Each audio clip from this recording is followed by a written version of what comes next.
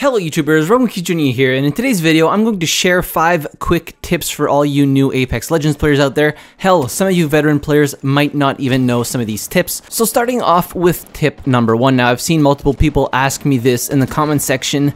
You can hit your inventory button to exit a death box while you're looting it. So let's say you're looting a death box and you're getting shot at. You don't have to press the escape button. You can literally just press your inventory button, whatever you have that bound to. I have it bound to tab. So when I'm looting a death box, I can quickly escape from the loot context menu by pressing my tab button, which is my inventory button.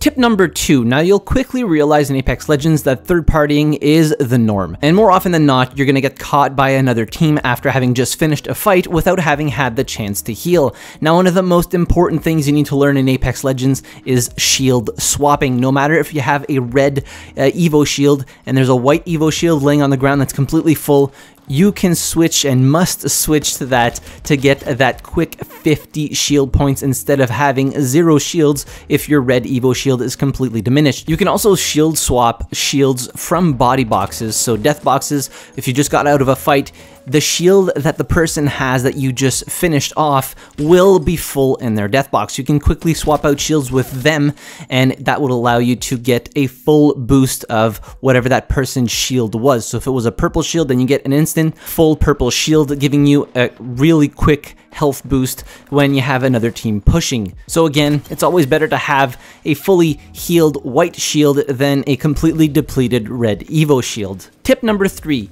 you can actually throw grenades underneath the corner of the door when somebody is blocking the door and you want to get in. Instead of kicking the door, if you have a hand grenade, you can actually throw it in the bottom corner of the door and it will actually go inside of the building or outside of the building where that person is blocking the door at. Now all you need to do is take out your hand grenade, aim at the very bottom corner of the door, and at a certain point the landing spot, which is in red, will disappear from your side and you won't be able to see it, and that means that the grenade will go inside of the door. Tip number 4, thermite grenades are incredibly useful when pushing buildings because these can actually burn through doors completely. So if somebody's hiding on the other side of the door, you can throw a thermite grenade perpendicular to the door and it will damage them. So chances are they'll either move because they're getting damaged by fire, or they will get hurt pretty bad and then the door will eventually blow up because of said fire, which then allows you to push inside or outside of that building. Tip number 5, you can use crafting stations to heal up your body armor.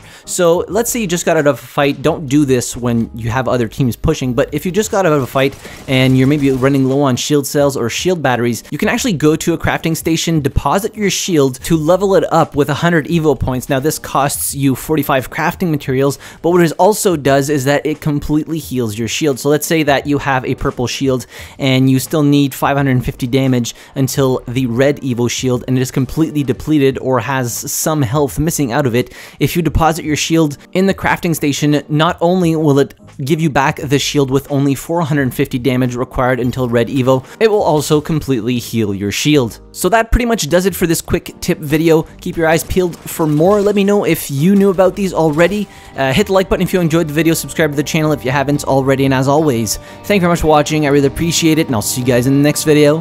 Have a good one.